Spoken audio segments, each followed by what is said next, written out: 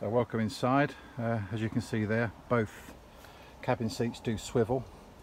They don't form part of the bed. I'll show you how the bed works later on in this video.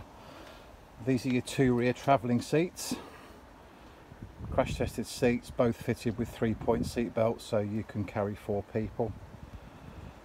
And these do form part of the bed. You basically sleep transversely, so you sleep across ways, but again I'll show you later in the video the bed made up for you. So we pop inside. Won't spend too much time on the dashboard there. Standard Citroen Relay layout. Does have cab air conditioning, a 6-speed manual gearbox, 130 brake horsepower.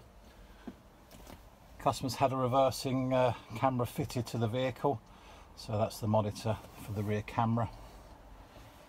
And as I say, these are your rear travelling seats. Customer obviously upgraded the interior from a standard cloth to it looks like a man-made leatherette material, very durable. Obviously bear in mind the vehicle's 5 years old. Doesn't show many signs of wear and tear on those seats. It's actually quite a nice colour combination. So going back to the driver's seat and your passenger seat. There is a table that also mounts in these holes here, so this becomes your entertaining and your dining area. I'd say for a 5-metre vehicle it's very compact but spacious inside. This is your roof bed. Pulls out on the struts there.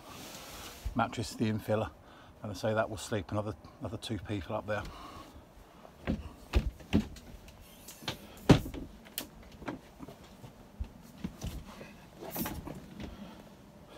Into the kitchen, full oven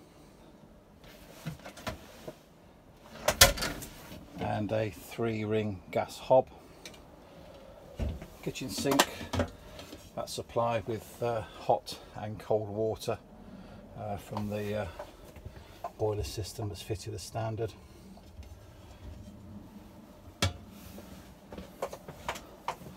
little lockers and cupboards just above the kitchen area, and then towards the back, very unusual for a 5-metre van, full bathroom. So we have a shower, cassette toilet, and then fold down wash basin there.